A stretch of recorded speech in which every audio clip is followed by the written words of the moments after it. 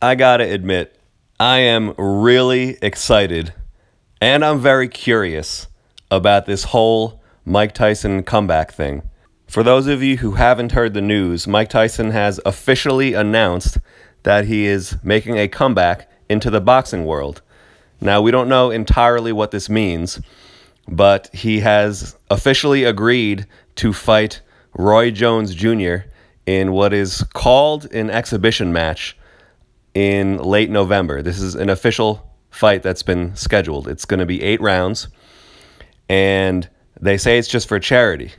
But this is where it gets interesting. I don't know if you guys have watched the footage, the new footage of Mike Tyson training, but it is insane. He is 54 years old, and he is moving at the speed of a 20-year-old. Even in the Joe Rogan podcast where Mike Tyson was interviewed, Joe Rogan was saying the same thing. Now, I know Joe Rogan is not a professional boxer, but he was a professional fighter.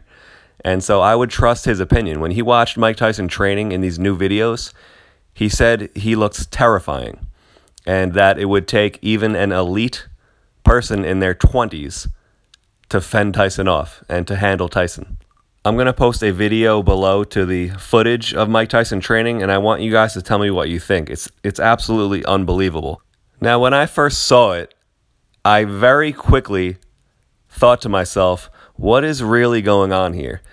If this upcoming exhibition match is truly just for charity and for raising money, and it's an exhibition, you would not see a person train that hard. He is training all out. And if you listen to him talking in other interviews, he has even said that the gods of war have reawakened his ego, and that he is ready to come back like full force. Now, a while back, the heavyweight champion George Foreman said something similar before he became the oldest man at age 45 to become the heavyweight champ. He used the same line. He was talking about, fighting for charity and having an exhibition. Now, am I implying that Tyson will be a heavyweight champion? I don't know. I honestly don't know.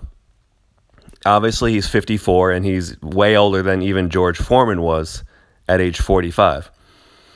But something in the back of my mind, I don't know if it's just wishful thinking, because, when I was growing up, when I was in elementary school, those were the peak days where Mike Tyson was fighting and when he was the youngest heavyweight champion of all time. So maybe it's just me wishful thinking and wanting to relive some of my glory days when Tyson was at his prime. But part of me almost wants to see what's going to happen here and what Tyson does with all this. And this kind of ties into MGTOW in a way, in an indirect way, because who says that we can't do certain things? Who says Tyson can't make a comeback at age 54, right? Or even if he doesn't make a heavyweight comeback, who says he can't get back into boxing again and give it all he has, right? He can do what he wants. And that's another element of why this whole thing is just fascinating me. But if I could get into Mike Tyson's mind and I had to predict what's really going on here, I do believe, it is my honest opinion, that he's already accomplished being the youngest heavyweight of all time, and now I think he wants to be the oldest heavyweight of all time. Guys, I don't know. I might be proven totally wrong a few months from now, but there's no other explanation that makes sense to me at this point for the reason why Tyson is doing what he's doing and with the intensity. I watched an interview with Teddy Atlas, who is a boxing guru, and he was actually one of the original people that was involved with Tyson at a very young age and helping him to train and climb the ladder.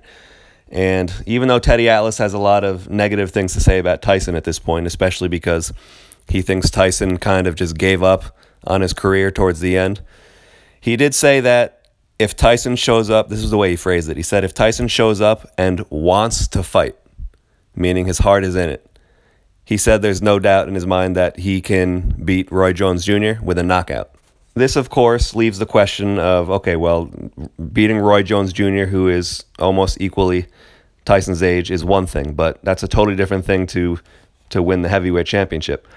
Now, a lot of boxing experts do believe that the heavyweight division is pretty weak at this point, right? I mean, who do you have? You have Deontay Wilder, you have Anthony Joshua, and then you also have Tyson Fury, right? A lot of people believe it's nothing like what it used to be, and maybe Tyson sees that. Maybe Mike Tyson sees that, and he sees that as another thing in his favor that increases his chances, right? But I think I will pay the pay-per-view fee, which it's like $49 or something like that in November. I think I'm going to pay it. Are any of you guys going to watch it when it's on pay-per-view? Also, I want everyone to make an official prediction in the comment section. Everybody. Everyone. I want everyone's prediction on the record, right? Tell me what you think. Well, first of all, tell me what you think is going to happen with the Roy Jones fight. I'm pretty sure Tyson's going to win. And then after that, what do you think is really Mike Tyson's goal? What do you think he's going for? And if you think he's going for the heavyweight title, do you think he has any shot? And I want you to be honest. Let's get a discussion going here.